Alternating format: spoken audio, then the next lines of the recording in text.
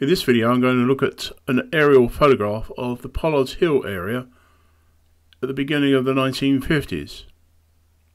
From my Mitcham History Notes website, choose Photos, and then underneath Aerial click on Mitcham, which gives a list of the areas of Mitcham that are covered by these aerial photographs that are available on the Historic England's website. Here's Pollards Hill, and the photographs are from 1952. I'm going to go straight to the last one in the list because I've just had a look at it, and that's the one that looks to the north, and that will be easy enough to compare that with current maps.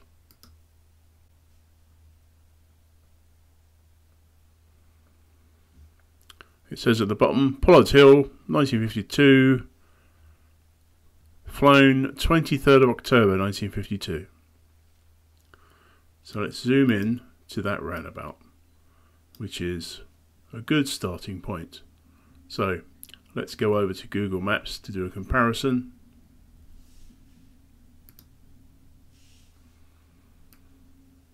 Here's the map I prepared earlier. Here's that roundabout. Let's look at the satellite view and go to 3D and zoom in a bit.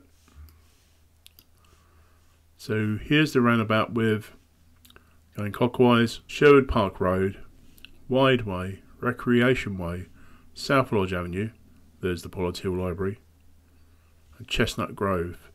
And this building of shops and flats on the corner of Chestnut Grove and South Lodge Avenue should be the easiest one to look at on the 1952 view. And there it is there. There is that row of shops and flats. Actually, my first observation is this addition, you just about see it, is a single floor, and that is still the case today. Currently occupied by Kaylin's restaurant. I've been there a couple of times. A very nice, tasty Persian stew. Anyway, I'm not here to advertise them. Let's go back to the aerial photograph. So this is Chestnut Grove. The area here is clear, and again it's difficult to see at this level. Can't zoom in any further, but there are two Nissen huts side by side. Eric Montague said in his book that that was a temporary pub set up by Whitbreads, the brewers. This was in response to the tenants of the new housing estate, to the local council, Mitcham Borough Council as it was then, that there was no pub in the area. So the council gave that land to Whitbreads the brewers, and they hastily put up these two Nissen huts, which later they built a pub of brick which opened in 1960 called the Pollard Oak. I'll do a separate video about that later.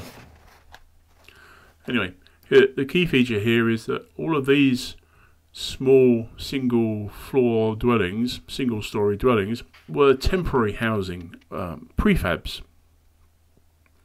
Quite a few, as you can see. I say temporary, apparently some of them were still in existence up until 1970.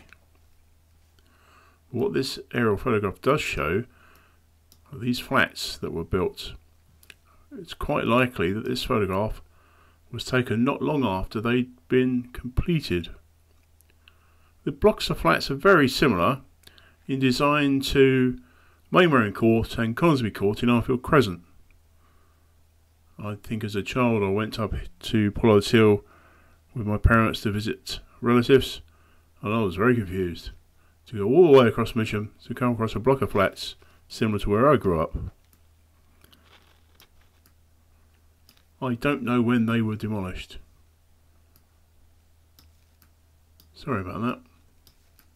Anyway, going back to the Google Maps, The Pollards Hill Library and Community Centre, according to Eric Montague, was finished in July 1970 at a cost of £41,000.